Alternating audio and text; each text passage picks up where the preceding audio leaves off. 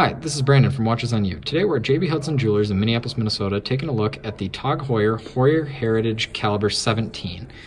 So first, I'd like to remind you that I'll be leaving links in the description to JB Hudson's website, to this watch on TOG Heuer's website, as well as to our channel store where we've listed our favorite watches and watch accessories. We'd highly encourage you to make purchases on the store as it does support the channel, so we can keep bringing you great content.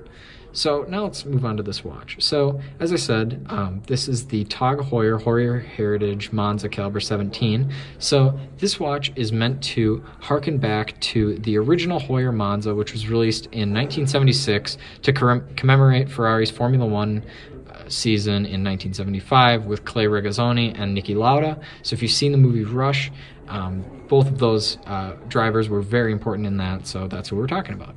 So now I'll move on to kind of this watch's case, and this watch has a completely titanium case, but it has a titanium carbide coating, which gives it this kind of black finish. And I really do like the look of this. I know I'm not a big black watch guy, as you've probably heard in many of my previous videos, but I really like how that looks. And also it gives it kind of a light, the titanium at least, gives it a light feel, and it's just a very cool, sporty, yet kind of vintage watch, and I think that looks very nice.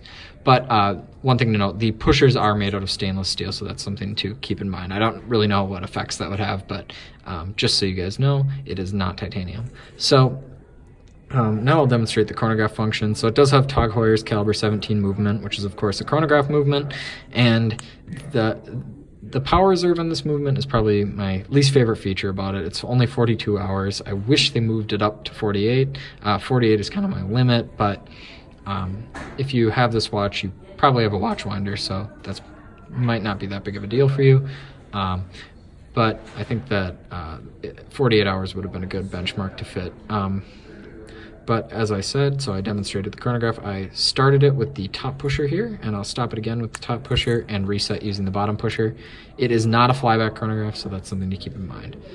But I love the red accents on the dial, and actually the white accents, as well as the faux aged lume. I'm not a big artificially aged lume guy, but I think it looks great on this with the red and the white. I just love those colors. Also, I think it's cool how this watch actually has a pulsometer as well as a tachymeter. So the pulsometer is in red here, so all the numbers above that are for the pulsometer, and the tachymeter are the white ones. I think that that's a really cool feature to have. I don't know what utility you'd get for that, but I mean, in racing, obviously a tachymeter can be useful. So now I'll move on to the case back of this watch. It is a numbered edition, so you can see down here it says number 2920, and the case back is relatively minimalistic. It does not have a clear case back, and I like that. I mean, I think it's only the best movements should be shown off, and if TOG Heuer, not that this movement isn't finished well, they actually are finished quite well. I just like how, I mean, obviously the original version of this watch did not have a clear case back, so they didn't do it on this one, and I think that's cool. So now I'll talk about the clasp. It's kind of got the traditional TOG Heuer style clasp, but it does say Heuer, it does not say TOG Heuer, so that's something to keep in mind. It's got a nice leather racing strap. I'll try it on for a wrist shot now. Now the diameter of this watch is 42 millimeters, and it wears pretty much exactly like you'd expect. It doesn't wear really any bigger or smaller than that.